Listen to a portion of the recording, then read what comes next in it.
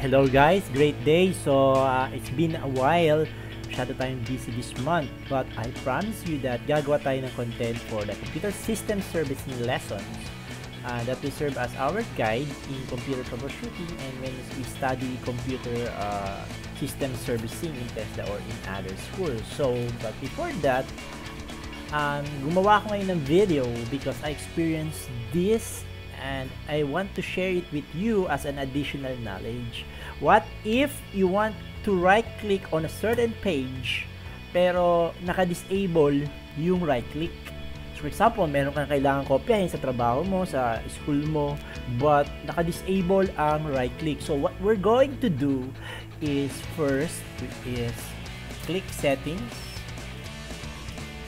there, and then from the search bar type JavaScript, and then as you can see there is two results in site settings, so we need to go there. So click site settings, and from there you can see the JavaScript. Click JavaScript, and then you can choose don't allow sites to use JavaScript, and then it will work. You can now right click those websites. Now the problem is some other website will have an issue if we disable it.